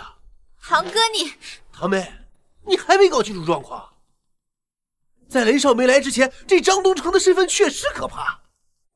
可现在雷少来了，张东城就算哪根葱啊？一个被禁5年过气了的前大夏龙君，哪儿比得过现任文殿副殿主之子雷玉、雷少？看在你懂事的份上，今天就赏你一场富贵。看在你懂事的份上，今天就送你一场富贵。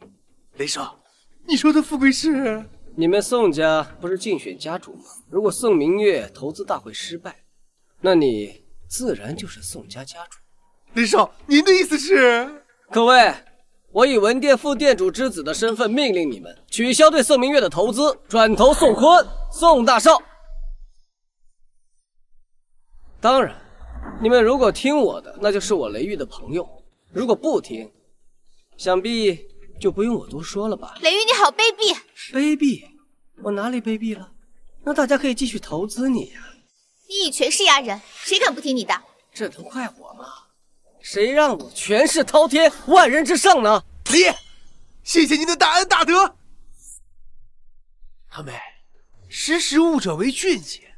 我现在有雷爷做靠山，你就安稳的待在一边，看我登上宋家家主之位吧。你觉得你能压过我？你觉得你现在配与我相提并论吗？哎，雷爷，您和这底层垃圾说话，低了您的身份。现在轮到你们表态了。现在也不知道是谁被打回原形。林威，胜利者无需多言。雷玉他还没取胜，不要高兴得太早。现实会告诉你。都傻了，愣着干什么？给我撤资，都给我撤资！你。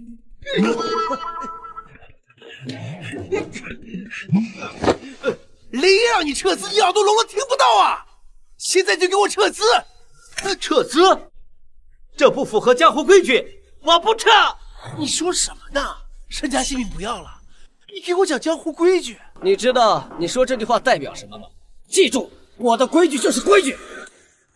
雷少，你是大夏文殿副殿主之子，身份高贵，我只能仰望。但是今天，我就是不称职！大胆，敢在雷少面前放肆！是，我今天确实太放肆。可宋小姐身后是武店店主大夏龙君，他已不是龙君。龙君大人为我大夏生死数十战，让这人间皆安，让这山河无恙。大夏1万万人，哪一个不是受他之恩？我今天不管他是不是，他就是我心目中的大夏龙君，龙君不可辱！你好大的胆子！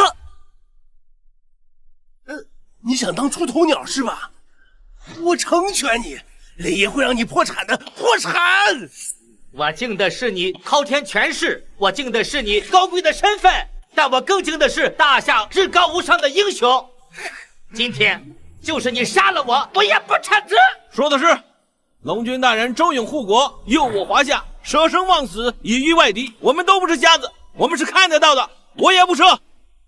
你不撤，你也不撤。各位，承认龙君大人已卸甲归田，不再担任龙君之职，但他为我大夏抵御外敌、开疆拓土的功绩不能忘。帮助宋小姐，就是帮助龙君大人，我绝不撤资。不撤，不撤，不撤，不撤！龙君大人，你看看，不撤，这就是人心所向啊！龙君，我们为大夏流的血，大夏没有忘。东城哥哥，你是大夏英雄，大家爱戴你。青龙大人到！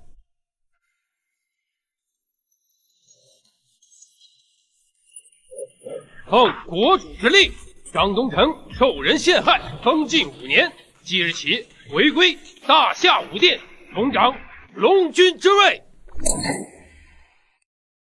重掌龙君之位。啊！国主下令，龙君回归。这不可能！真的回归龙君的身份了。请龙君回归，请龙君回归，请龙君回归。张东城，你不要高兴太早，你给我等着。你们走。李少，李少！又见面了。东城哥哥，这下雷玉也拿你没办法了。雷玉不足为惧，他背后的文店副店主雷雪，才是真正的对手。混账！爸，谁让你招惹张东城的？啊！你不知道这样会打草惊蛇吗？起来说话。爸，我就想给他一个教训，让他知道我们雷家的威名。但是没想到他回归了，而且恢复了身份。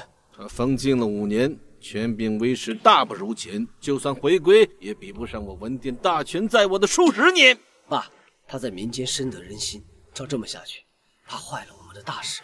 那些个墙头草，谁强大就依靠谁，别管他们，权力只会让这些不长眼的狗东西低头。听说那些老总家主们为了巴结这个张东城，给他搞个什么龙君回归宴。爸，这是咱们的绝好机会啊！什么机会？爸，龙君5年前就极为神秘，现在已经被封禁5年，很少有人认识他。到时候，在他得意之时，咱们把他栽赃成假的。可是，还是有很多人认识他。那就把很多人杀掉。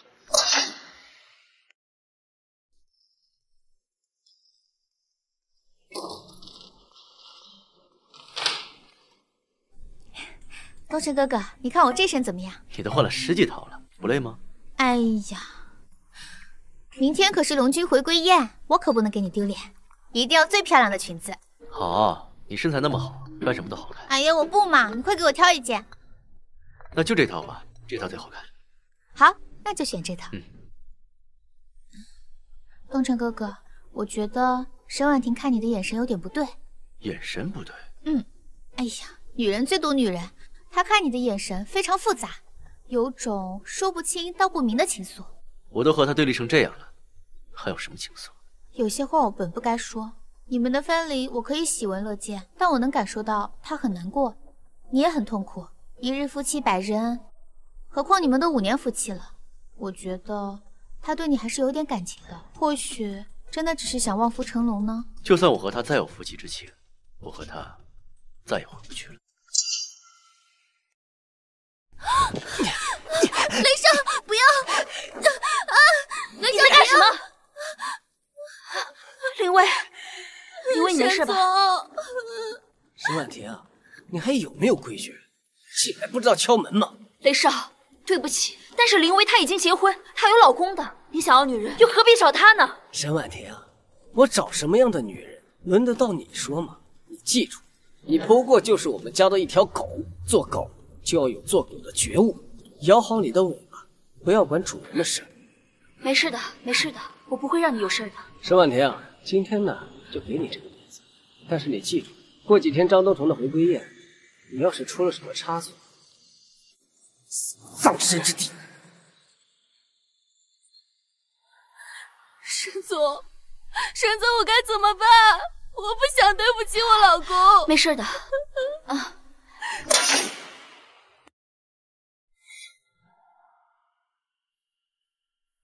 属下拜见龙君大人。事情安排的怎么样？回龙君大人，国主已按计划出国考察，命我将大夏文殿殿主之令交给你。雷雄那边什么情况？龙君大人的出现，雷雄那边已经打乱了全盘谋略，目前他正在疯狂调遣兵力。雷家内卫4位首领天书、天机、天玄、天权已回到龙邑。雷雄这家伙，看来又要搞大动。雷雄毕竟大权在握数10年，他不会轻易放下权柄，束手就擒。只是属下还有一点没想明白，他下一步要耍什么花招？不管他搞什么花招，兵来将挡，水来土掩。天龙，属下在。秘密调天龙军入城，让天龙军守卫知道我真实身份点，防止雷雄勾结挑唆。是。大夏的未来在此一举。这一次既分高下，也决生死。东城哥哥，好像有点不太对劲。之前说要来的各家家属、各大公司高层都没有来，就连巨能公司的高总也没了声音，打电话也不接。现在就来了些记者，看来有人出招了，那我们就接招吧。我们先进去吧。哦，来了来了，龙军大人来了，来了来了来了！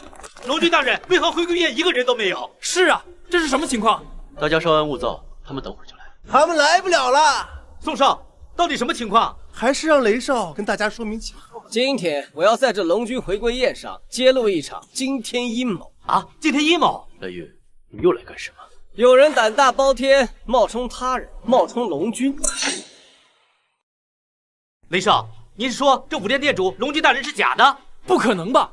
假冒龙军大人可是杀头的大罪呀！是啊，雷玉，你说我是假的？前几日高能公司高总、青龙堂堂主给我送上天龙剑，你有何证据说我是假的？高总和青龙不过是被你买通的人，在所有人面前帮你演一出戏而已。就是，他们两个空口白话也能证明你的身份。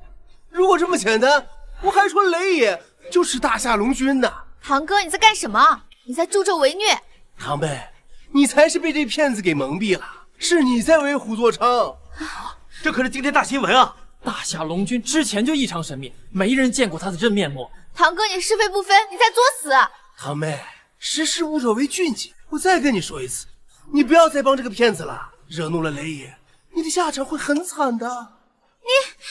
雷玉，你说我买通高能公司高总和青龙，你可敢与他们对峙？你可敢与他们对峙？有何不敢？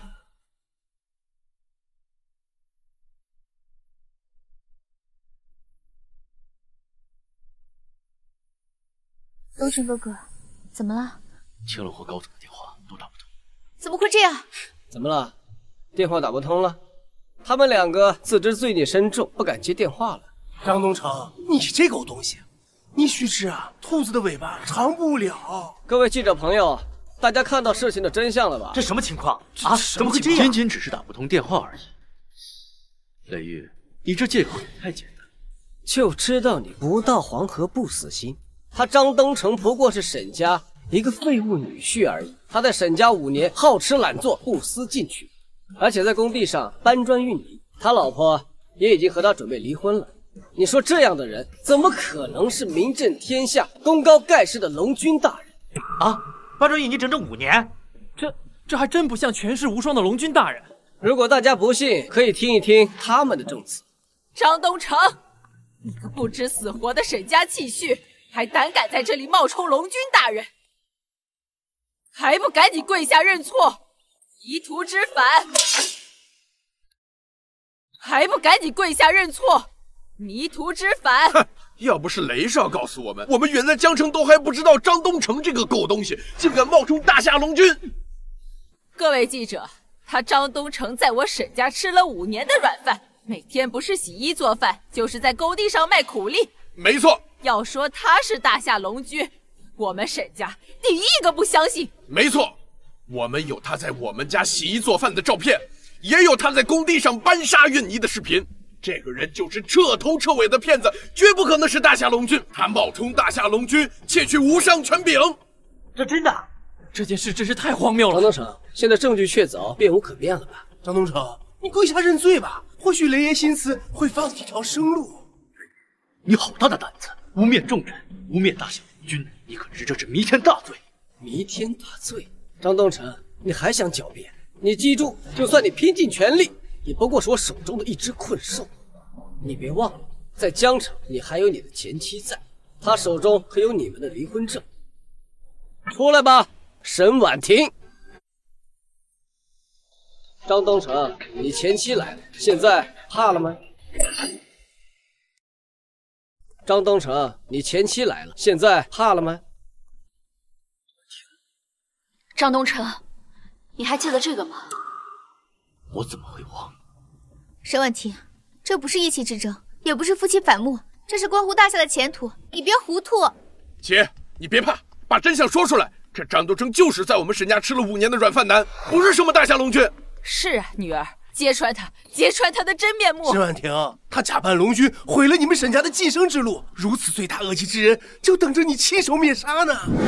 权贵，大夏之地人人平等，何为权贵？在你沈婉婷的眼里，我这个做丈夫的说什么做什么都是错的。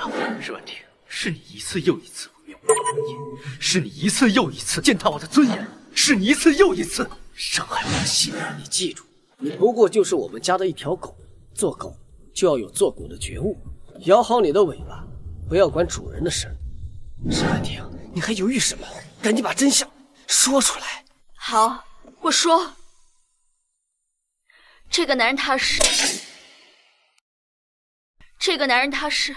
是我的前夫，在我沈家5年，勤勤恳恳，任劳任怨，对我呵护备至。可是我总觉得他配不上我，毕竟一个整天在工地搬沙运泥的民工，怎么配得上我这颗冉冉升起的商业巨星？我认为我沈婉婷的男人应该是人中之龙，于是我强行跟他离婚。我以为我甩掉的是一个不求上进的丈夫，是一个整天混吃等死的累赘，可是我却从来不知道，我所有的一切都是他为我安排，是他在暗中保护我，帮助我。我前夫张东城没有欺骗大家，更没有冒名顶替。我沈婉婷以性命发誓，他就是武店店主，他就是大夏龙君。姐，你在说什么？这个逆女，敢不听雷少的话？沈婉婷，你竟敢如此，想死不成？沈婉婷，好啊，你敢反水？什么叫反水？我说的话句句属实。我也能证明，沈总说的句句属实。他张东城在沈家隐忍5年不假，但他确实是大夏龙君。但他就是大夏龙君。张东城，他就是大夏龙君。没错了，一切都水落石出了。沈婉婷，你可知道包庇罪犯的下场？这可是诛九族的大罪。就因为是诛九族的大罪，所以我才更不可能说谎。谎言掩盖不了真相。我虽然是女人，但是大夏的未来绝不可能交给雷玉这种卑鄙小人的手上。雷少，我姐她和我们沈家没有关系啊！是啊，雷少，这个逆女的所作所为都是她一个人的，我们可都没有参与啊。沈婉婷，雷爷，这怎么办？沈婉婷，好，你给我等着，我会让你们知道我们雷家的厉害。爸，你终于来了！小的参见大夏文店店主，欢迎雷老祖宗到来！祖宗到来！欢迎雷老祖！你带这么多人闯入我的回归宴，意欲何为？哼！今日我代表大夏文店店主之位宣告，张东城乃是假冒武店龙君的骗子，乃是假冒武店龙君的骗子。宋明月、沈婉婷皆是他的同伙。雷兄，这是公然欺君罔上，公报私仇。哼！难道文店店主还不认识大夏龙君吗？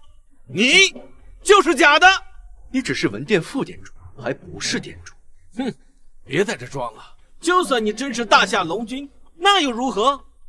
我文店副店主说你不是就不是，怎么想说我不是店主？想要公平，告诉你，我就是公平。更何况我已经掌握了情况，你勾结外敌，诋毁大夏，罪该万死。文店护卫何在？文店护卫在此。胆敢指黑为白！事到如今，你已经死到临头。哼！就算你真的是龙君，也无所谓。在座的所有人，如果谁敢不归顺于我，必杀之而后快，让他死无葬身之地。张东城，你今天死定了！堂妹，早就让你听话，别和雷爷作对。现在怕了，沈婉婷定会让你生不如死。就算是死，我也不怕。东城，对不起。没关系，我会护你们安全。张东城，别死撑了，你完全没活路了。哎，快跪下，先给雷爷磕头，磕上100个响头，剩下的静候雷爷的安排。你别说，张东城这个废物找的女人都长得挺漂亮，再怎么绝色，最后不都是雷爷的玩物？张东城，你还不乖乖束手就擒？雷玉，你以为你胜券在握了？死到临头了还不自知？来呀！维护我大夏，把这个倒反天罡的逆贼给我抓起来！是。东城，他是完全不讲道理了，你快走！东城哥哥，有的青山在，不怕没柴烧，你快走，不用管我们。我说过我会护你安全，利刃在手，志在八方，真敢与我为敌！混账！你们敢抗命？不听号令，全族尽灭！文店店主有令，在下不敢不从。我说过，他不是文店店主。文店店主空缺，副店主便是。你们还愣着干什么？上啊！我才是文店店主。文店店主令在此，属下参见文店店主。这怎么回事啊？不可能，绝对不可能！你怎么有文店店主令？我的天哪！张东城竟然是文武双店店主！我女婿竟然是文武双店主！我被禁5年，就是为了让你引蛇出洞，才能抓到你这个幕后黑手。你全是在伪装，原来你都是在伪装，伪装的呀！没错，我隐忍5年，就是为了抓到你的把柄。我是文店店主掌管数十年，你们敢违命？他这令位是假的，你们给我抓住他！大夏文店见令如见主，他就是我们文店店主。混账！掌管文店数十年，你们胆敢违命？我们是文店之人，当听店主之令。你们，雷兄，不要再挣扎了。文店护卫何在？在！全都给我拿下！是。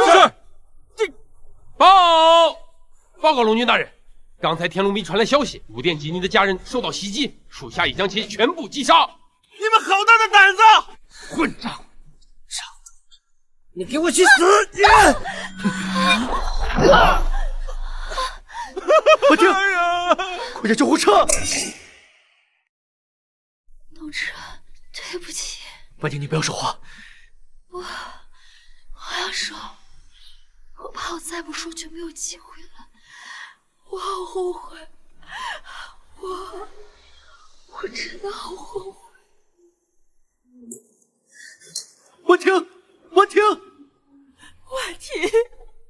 快走！快走！张东城，你杀了我的儿子！你杀了我的儿子，和我一起下地狱吧！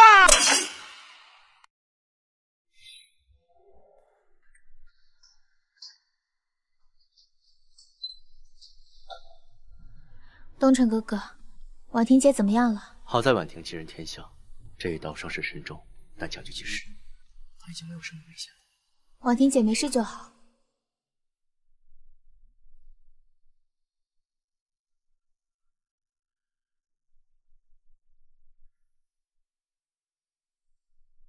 东城哥哥，我有事先走了。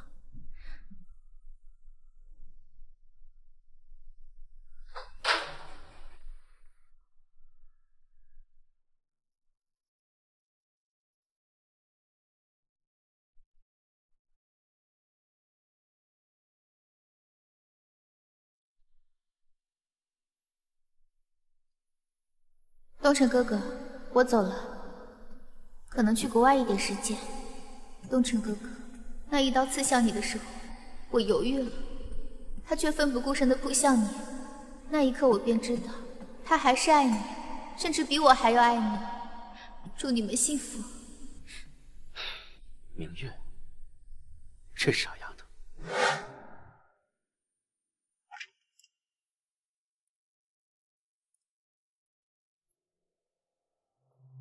小姐，时间不早了，我们该去机场了。东城哥哥，再见了。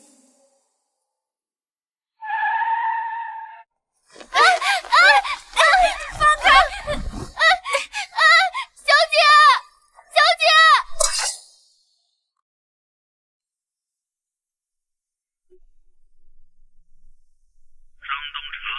雷雄，你逃出天牢了！龙君，龙君不好了，明月小姐她被抓走了。什么？救命！有人！闭嘴！雷雄，你怎么从天牢逃出来了？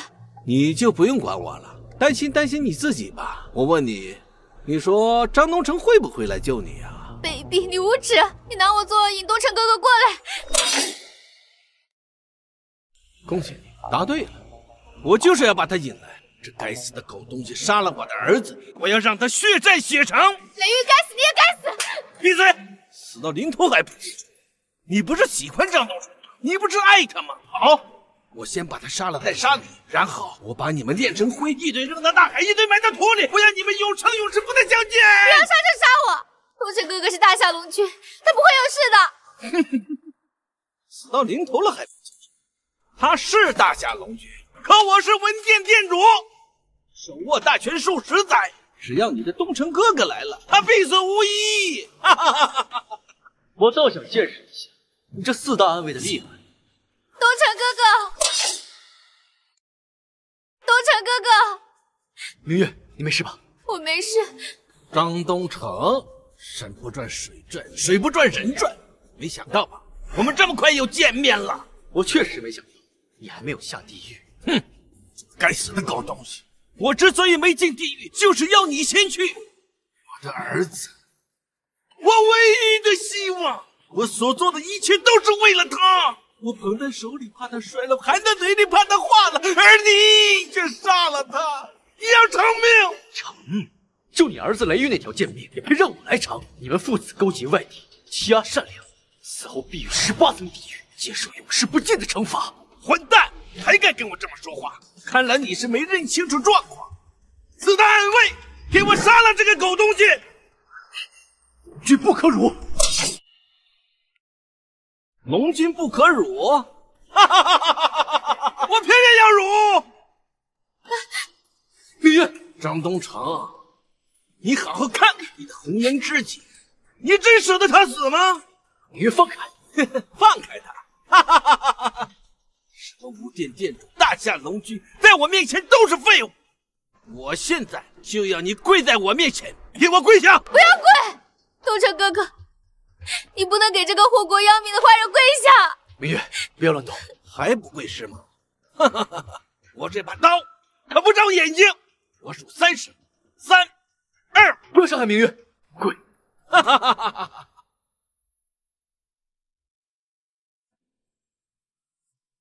哈哈哈哈哈！堂堂大夏龙君，武功盖世，万人之上，又能如何？在我面前，我就让你跪；在我面前，我就让你跪。哎呀，还有一条腿没跪，给我跪下！不要跪，东城哥哥，你还有爱的人，你还有大夏要保护，你不要管我。他能用我逼你跪下，就能用我逼你做伤害大夏的事。你绝对不能妥协，不要跪！给我跪下！啊！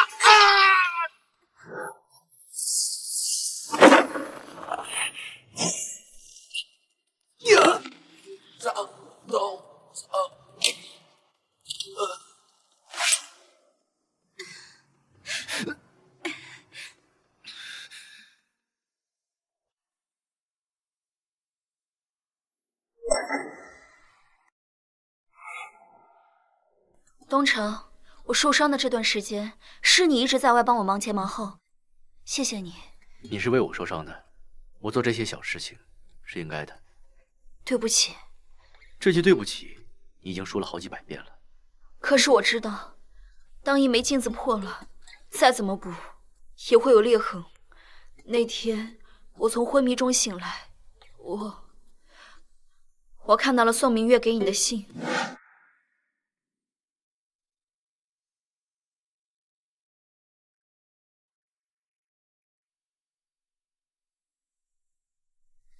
其实，他比我更适合你。你在说什么？